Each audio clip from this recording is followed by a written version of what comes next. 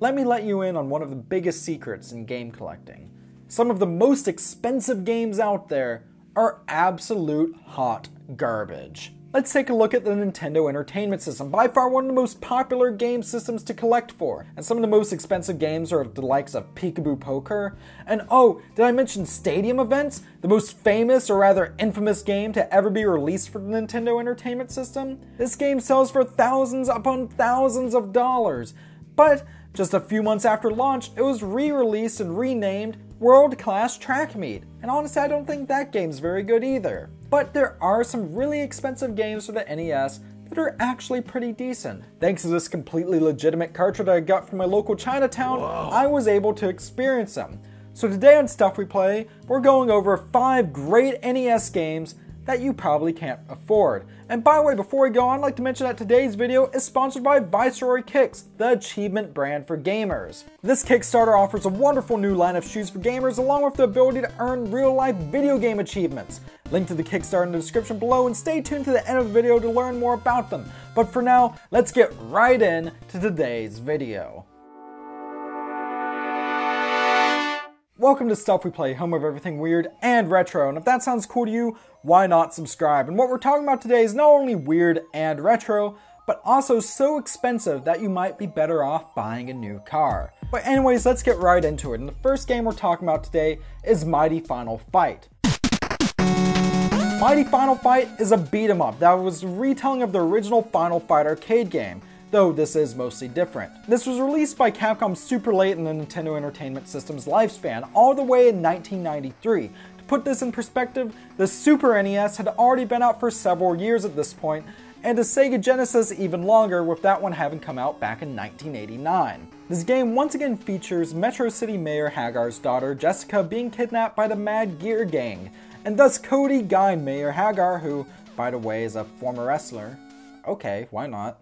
Setting off to kick ass and take names in order to save the day and save his daughter. Now, unlike the SNES version of Final Fight, which was just a scaled down port of the arcade game, all 3 characters from the arcade game are playable in Mighty Final Fight. Unfortunately, this is at the expense of a 2-player mode.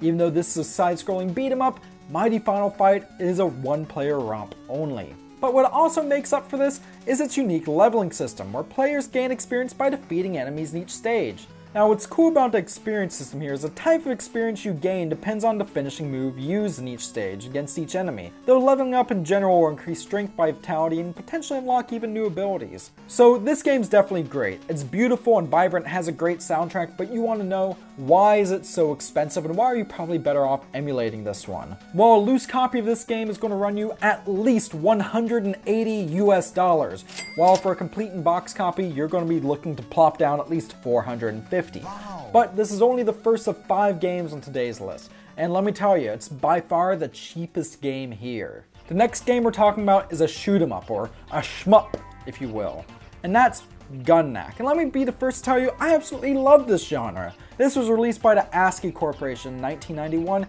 and takes place in a distant future where humanity has depleted Earth of all of its natural resources and thus have to move into an artificial solar system. A sudden burst of cosmic radiation causes inanimate objects to come to life, so it's up to you as Commander Gun-Knack to enter your ship and go off to save the universe by killing everything to death.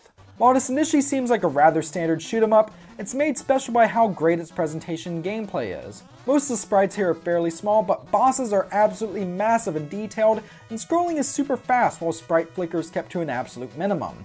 There's also some nice cutscenes, and the cherry on top of here is a fantastic soundtrack. Seriously, some of these tunes were stuck in my head even after I powered down my Retron 3. Yeah, my actual NES is in my American collection, fight me. Your ship has access to 5 different types of primary weapons and 4 types of secondary bombs, which are mapped to the A and B buttons respectively.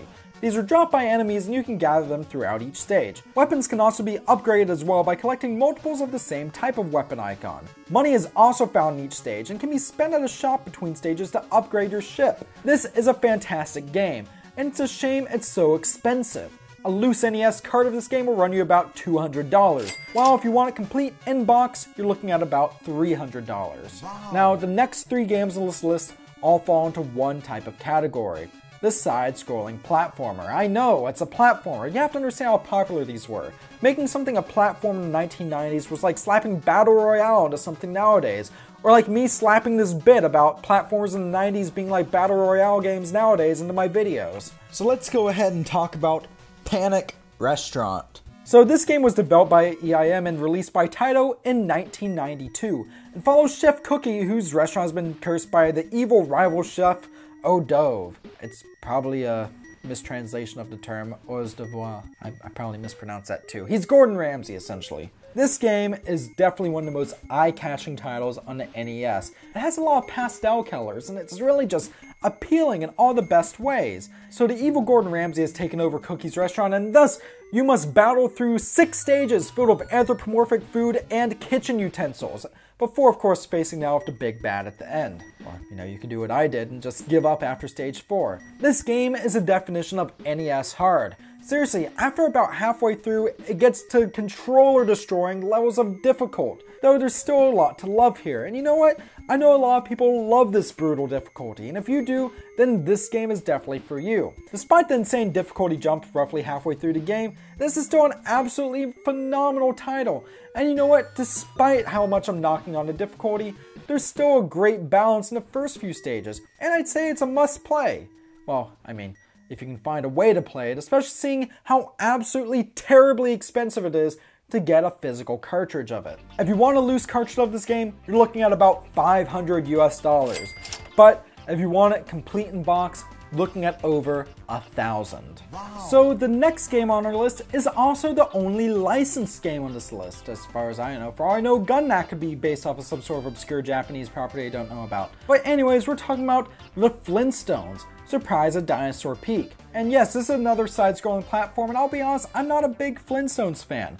But this game is actually really great. This was published by Taito way at the end of the NES's lifespan in 1994. This title is also not to be confused with the earlier and much more common The Flintstones: The Rescue of Dino and Hoppy, which was famously hacked and sold in the black market as 7 Granddad Super Mario Bros. Now there's a few reasons why this game is so exceptionally rare. It's rumored to have been exclusive to Blockbuster Video, though this is only a rumor and there are reports I was actually available to buy, but as I wasn't born until 1998, I can't verify this from first-hand accounts. But regardless, this is a great, vibrant looking game that follows both Fred and Barney as they set off across the world to save Pebbles and Bam Bam. It features a unique gameplay mechanic where you can switch on the fly between each character. Fred and Barney also have their own unique abilities, leading to levels that play around with having the 2 characters switch with each other to solve puzzles.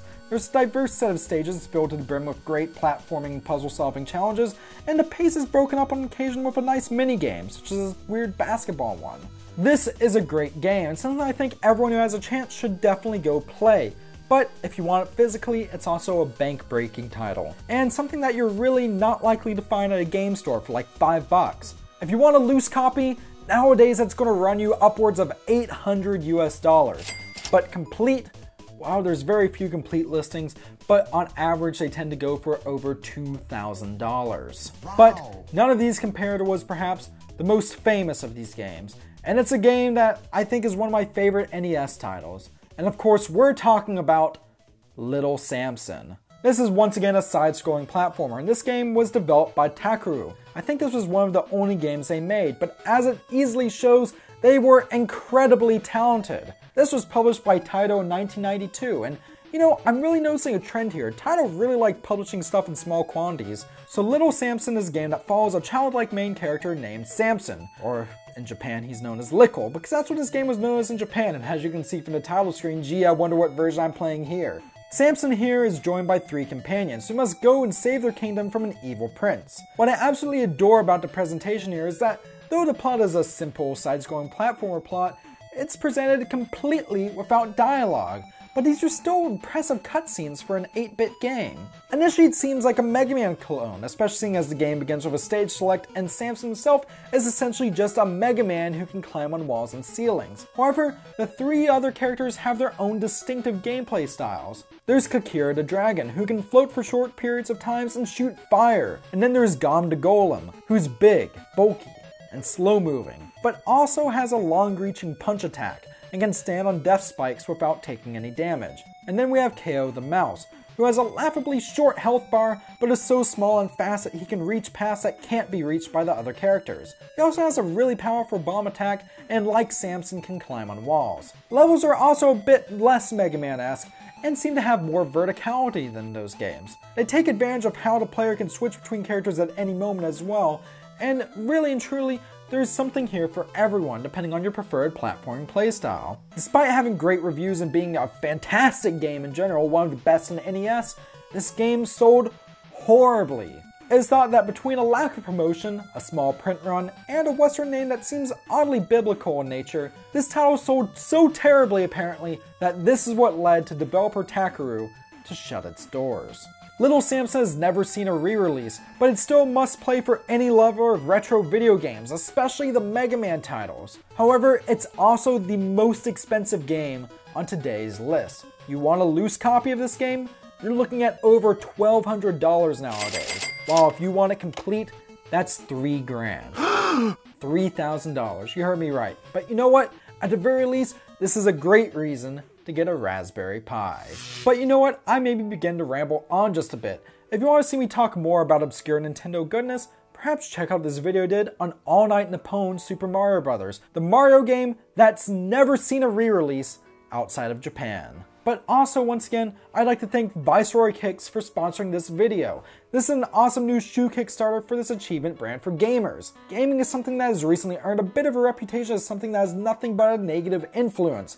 But of course, for the most part, the opposite is true. This is what Viceroy believes, and as such they are offering real-life gaming achievements. One of their tiers of shoes is the competitive tier, which requires to get them, for example, to be ranked in the top 15% of a competitive online game. This is a fantastic Kickstarter that I think at the very least you should check out in the link in the description below. But while we're at it, why don't we subscribe to Stuff We Play for more great content like this, or even back us on Patreon, because every dollar earned from Patreon does go back into the channel itself. So, with that, thank you very much for watching. Let me know what your favorite NES games are down in the comment section below. Stay classy, and I'll see you next time.